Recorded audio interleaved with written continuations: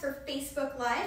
My name is Jessi. We are going to wait just a few seconds to give more people a chance to log on. So just hang tight with us. We'll be with you in just a few seconds.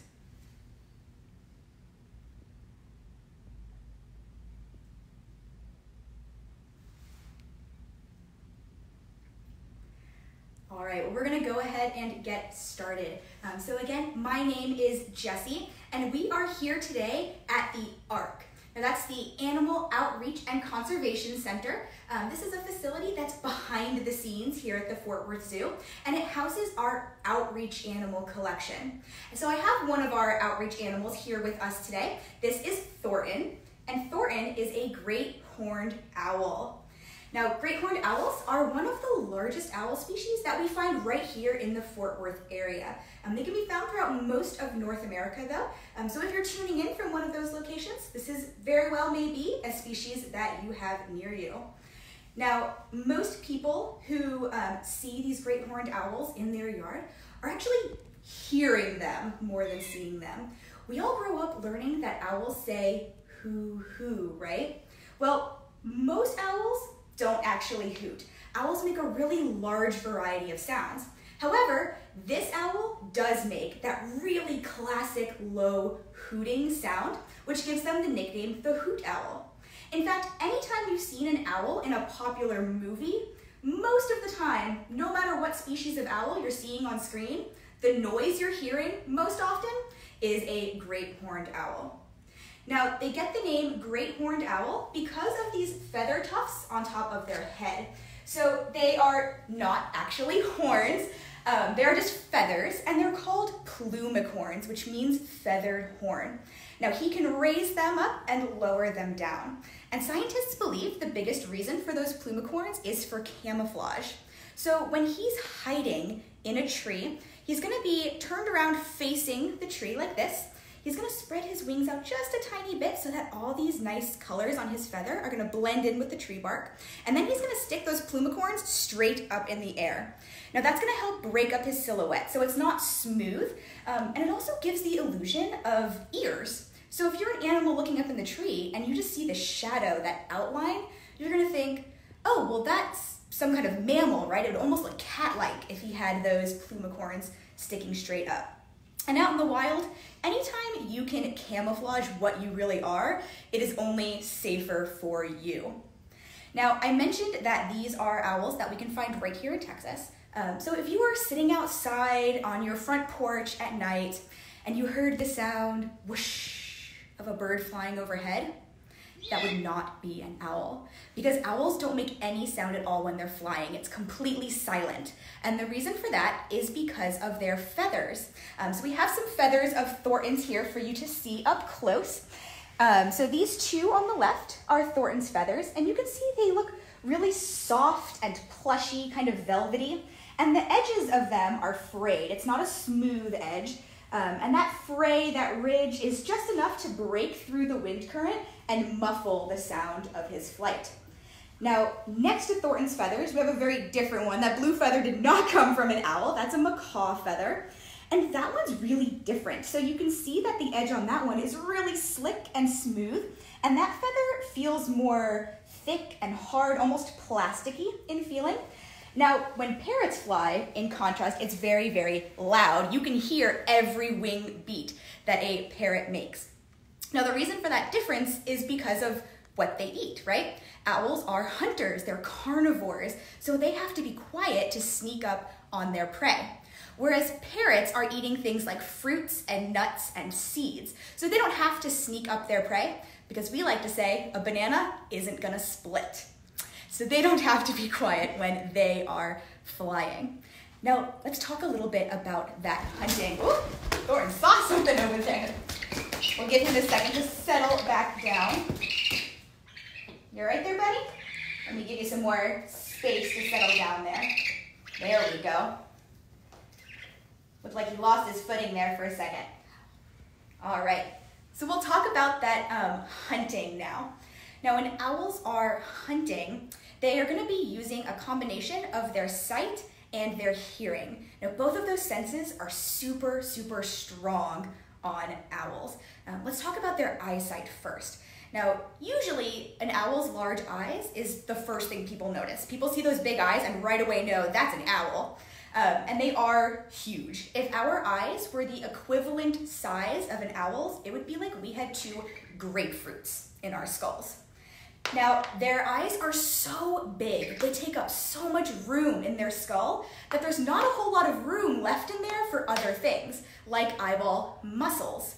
Now, what I mean by that is that you and I can keep our heads still and we can just move our eyes left and right and up and down to look around us.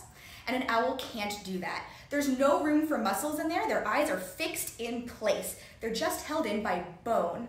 And so that's why they have to turn their heads in order to look around.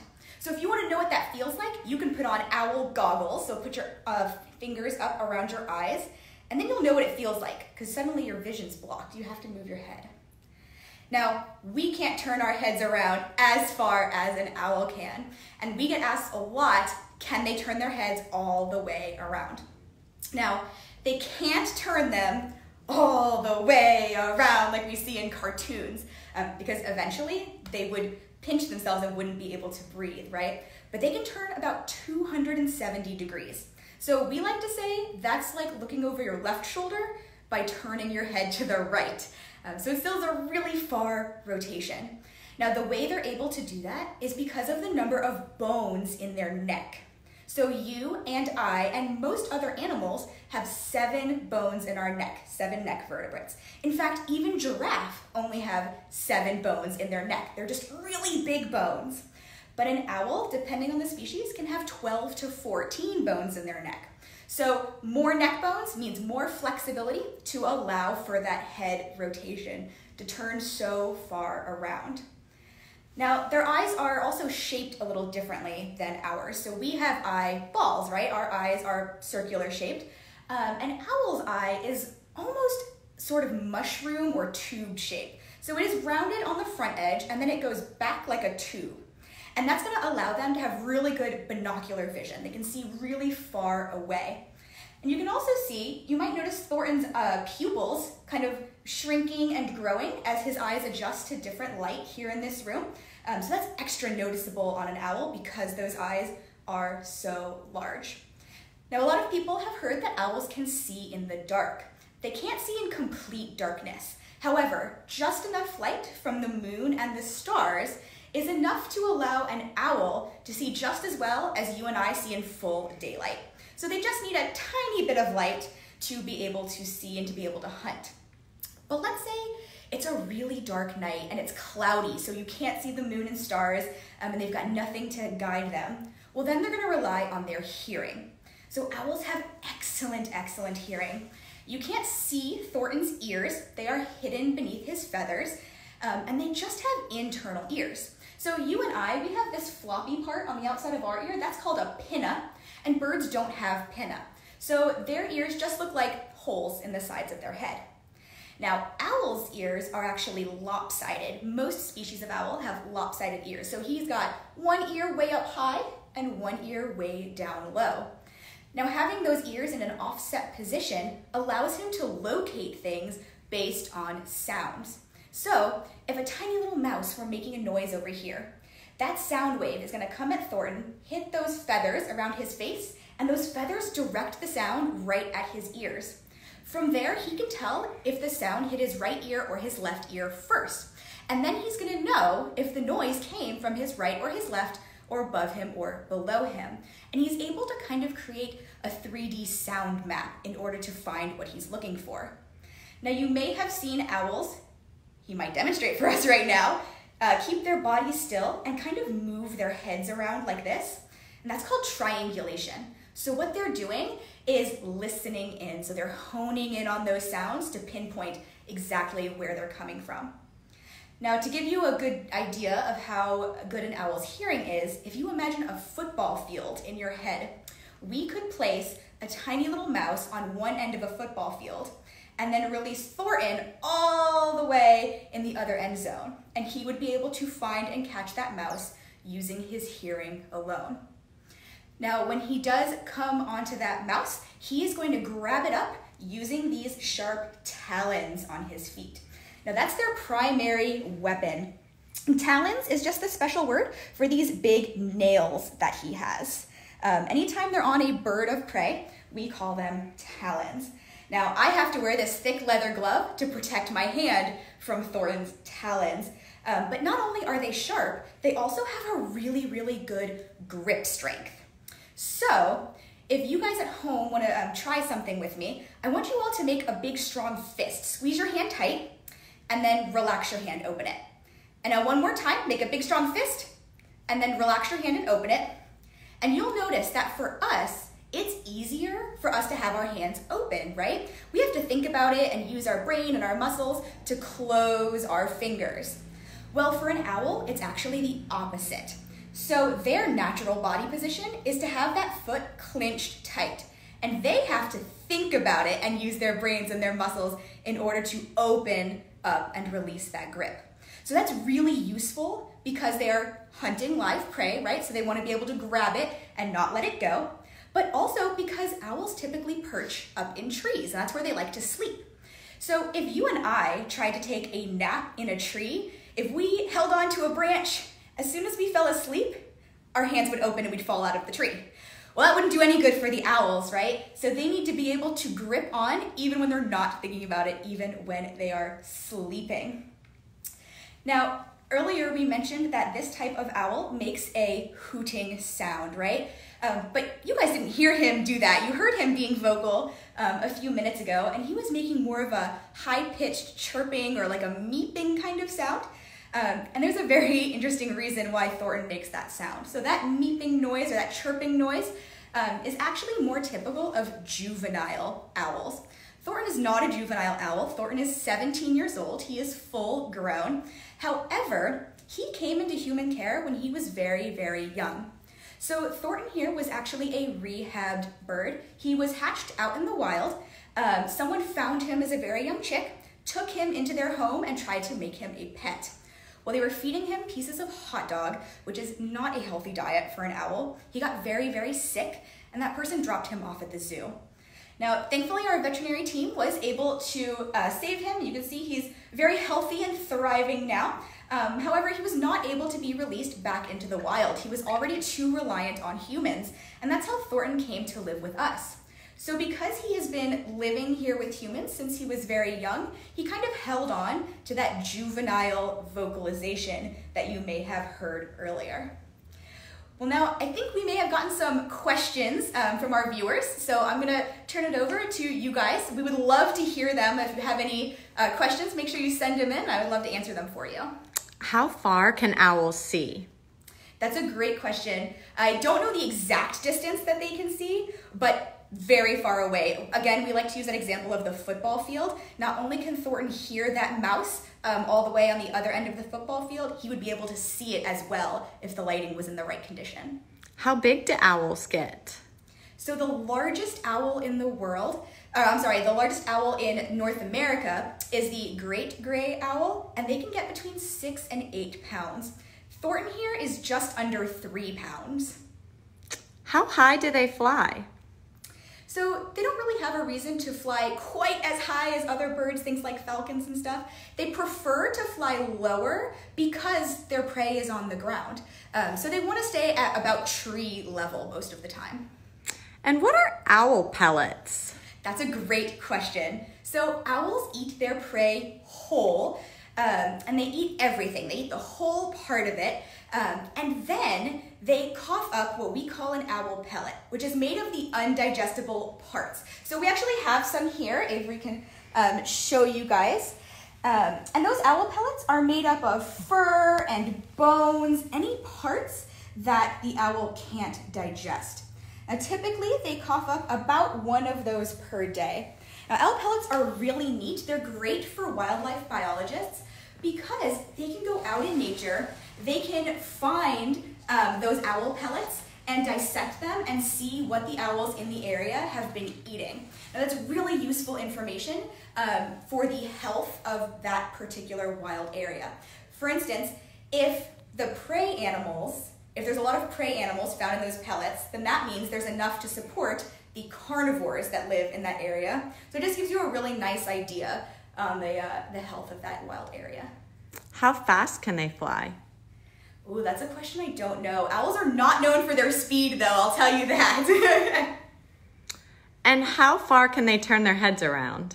They can turn their heads about 270 degrees. So that would be like if Thornton were to turn his head around, he could turn to about this side if he was facing forward. And why is it called a great horned owl? He's called a great horned owl because of these feather tufts on his head that look like horns. Now, they're not actually horns, they're only feathers, and they're called plumicorns, which means feathered horn. And do owls sleep during the day? They do. So owls sleep during the day and at night. I know that's a little confusing because we all know owls are nocturnal, and that's true, but nocturnal doesn't mean exactly what we all have grown up thinking it does. So animals who are nocturnal typically are not going to sleep all day and be awake all night. Because if you think about it, if an animal is sleeping for a long stretch of time, like 8 hours at a time like we do, or like we wish we did, that's just asking for a predator to come find you, right? So owls typically are going to take short naps all throughout the day and night. So they may be asleep for an hour or so, and then be awake for an hour or so, check out their surroundings, and then go back to sleep again. And they're going to do that all throughout the day and night.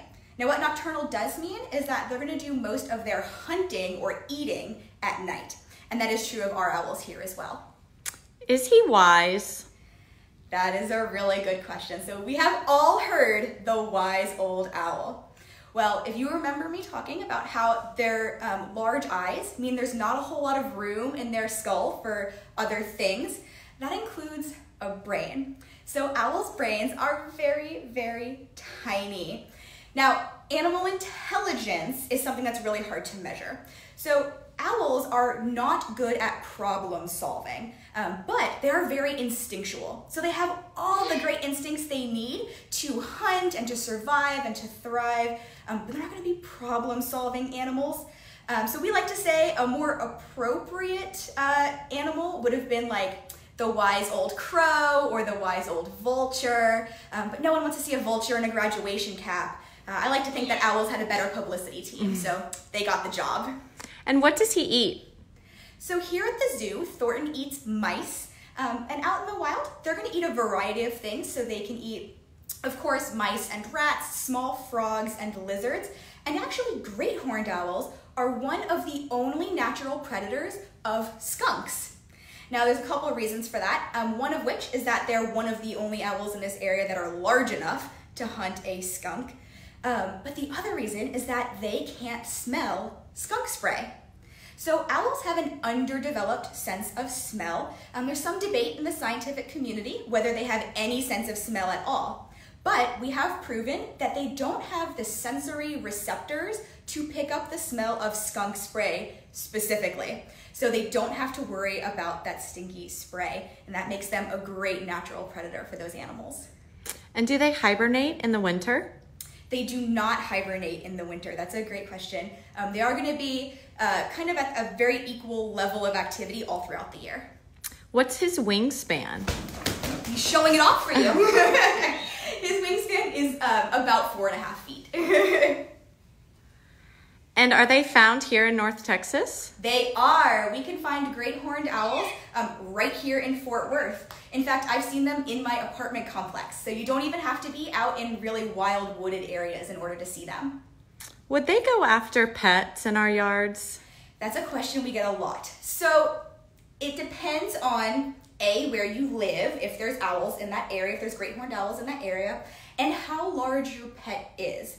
So an owl of about this size can hunt something up to about 5 pounds, maybe 6 pounds. So if your pet is smaller than that, then it is possible. Now I will say that an owl is going to go after an easy target. So if you're in an area where there is plenty of wildlife, things like mice and rats and frogs and lizards, those are probably easier to catch than your dog or cat. And so it's not a likely scenario. And do they have any predators in the wild? Not very many. So the majority of predation on owls is going to happen either as eggs or when they're freshly hatched chicks. Now, once the owls are old enough to start flying on their own, they become really hard for predators to catch. So they don't have very many predators once they reach full-sized. And why are their brains so small? So it's just a matter of anatomy. An owl's skeleton is really tiny. I know Thornton looks like a big owl, but he is all feather. His skeleton is so small inside. And their skeletons are very, very light. So they're kind of honeycombed in texture. They're not solid bones like we have. And that, of course, makes them very light for flying. And in fact, if you were to take all of Thornton's feathers and his skeletal system and weigh them separately, the feathers would weigh more because that's how many of them they are. So that combination of that teeny tiny skeleton already, teeny tiny skull, giant eyes in there taking up all that room, there's just not enough space for a big brain. Do they build nests? They do not build their own nests. So these owls are famous for taking nests that they just find out in the wild. They find a nest that's been abandoned. Typically it's from a larger bird like a hawk. These guys often take red-tailed hawk nests, and they'll go ahead and use those as their own. Now the hawks aren't affected because they have different nesting seasons, so they just kind of take turns. Can you explain again about an owl's ears and how they're lopsided? Yeah, absolutely. So his ears are hidden under his feathers, and they're offset from each other. So we have one of them is about here on Thornton, and on his other side it's down lower nearer his chin. So they're offset, and this is a feature that most owl species have, though not all, and some more dramatically offset than others. And that offset ears is gonna allow him to be able to tell which sound hit his ears first. So which ear was hit first by this sound.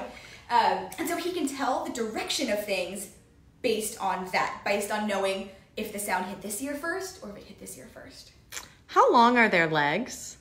Oh, they have much longer legs than it looks like. So Thornton's legs actually come about up to here. Now I'm not gonna push his fluff up for you because he would not appreciate that. But they are very long, they go up to about here, and all of this is just fluffy feathers covering the tops of his legs. How many eggs do they normally lay, and what do they look like? So they can lay up to 5 eggs at a time, but it's more typical to find 2 to 3 at a time, and they're about this big, and they're kind of an off-white color. And last question, do owls blink? Owls do blink. They don't blink together in unison like we usually do. A lot of times they blink one eye and then the other one. And they actually have a third eyelid. So you and I, we have our top and bottoms eyelids, but Thornton has a third eyelid that goes side to side. It's called a nictitating membrane, and it's a clear eyelid. So that allows him to blink and still be able to keep his eye on a prey item that he might be watching, or be able to watch where he's going when he's flying. Well, thank you guys so much for asking all of your wonderful questions about Thornton.